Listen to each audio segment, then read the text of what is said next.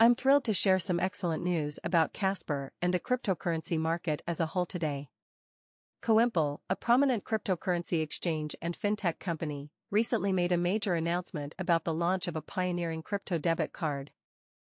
This card is designed to make it easier for people to use the new Casper currency.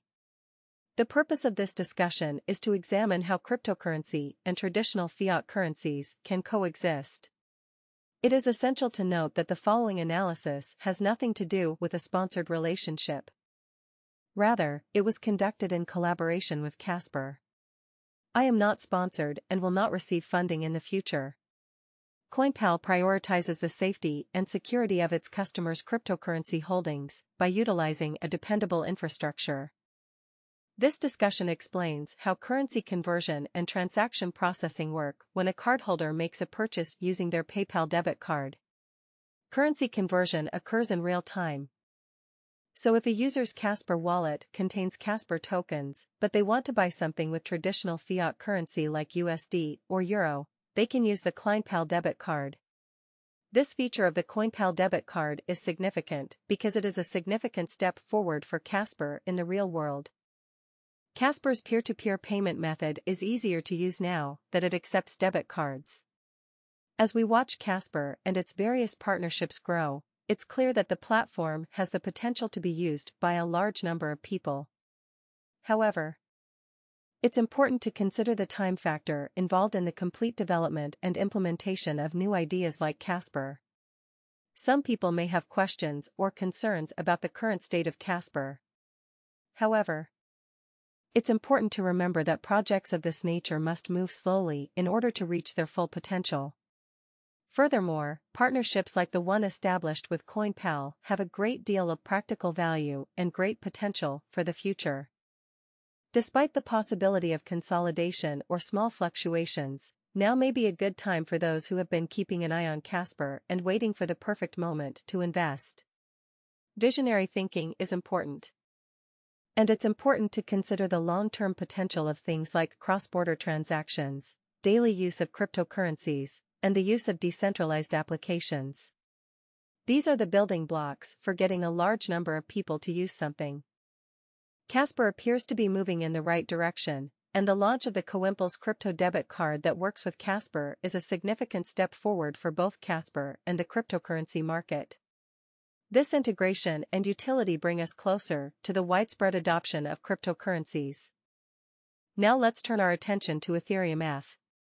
It's important to note that Ethereum has been growing significantly not only in the last week but also in the last few months.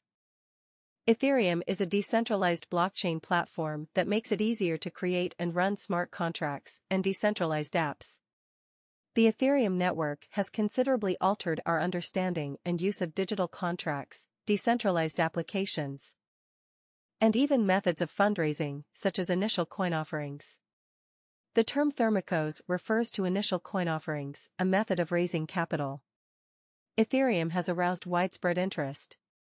As a result, these projects have had a significant impact on the growth and development of the cryptocurrency industry as a whole. Ethereum's core blockchain technology serves as a fundamental basis for a number of other blockchain technologies' innovation in decentralized industries, such as smart contracts and smart contracts. Finance challenges the concept of non-fungible tokens that cannot be used to purchase goods. Particularly in the field of decentralized systems, identity identification in supply chain management is a common use of Ethereum.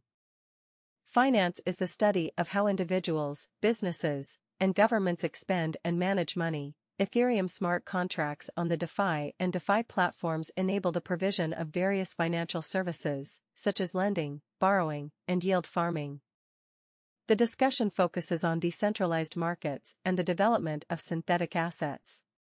The rise of finance without a central bank, in which individuals seek decentralized alternatives to traditional financial institutions, has made Ethereum significantly more significant and widespread.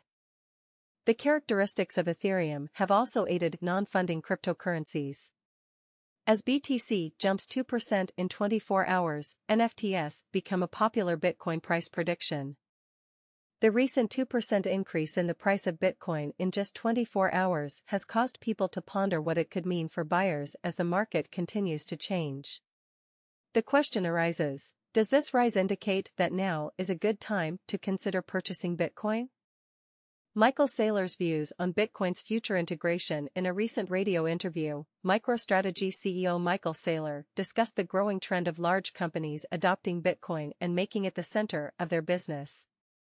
Saylor emphasized that third parties and businesses will always be a part of the Bitcoin ecosystem and that as Bitcoin becomes more prevalent in society, different ways to use it will emerge and a one-size-fits-all solution may not be possible. Saylor gave three main reasons why the Bitcoin space needs custodians: a technical one, a political one, and a technical one.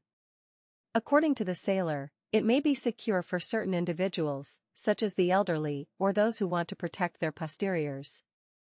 Bitcoin price prediction: as BTC jumps 2% in 24 hours, time to buy? The recent 2% rise in the price of Bitcoin in just 24 hours has made people wonder what it might mean for buyers.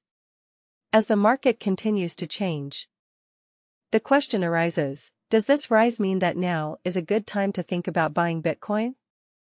We should find out. Michael Saylor's thoughts on the future of Bitcoin integration. In a recent radio interview, Michael Saylor, CEO of MicroStrategy, talked about how he sees the growing trend of big companies adopting Bitcoin and making it the center of their business. Saylor stressed that third parties and businesses will always be a part of the Bitcoin ecosystem. He said that as Bitcoin becomes more common in society, different ways to use it will come up, and a one-size-fits-all solution may not work. Saylor gave three main reasons why the Bitcoin space needs custodians: a technical, politics, and it's only. Saylor agreed that, from a political point of view, some government structures might make it necessary to rely on third-party guardians. On the technical side, he understood that Layer 3 third parties like Bank of America and Apple help make mobile crypto transfers work. Saylor also said that it might be safer for some people, like the elderly or those who want to make sure their assets are safe for future generations, to give their possessions to someone else.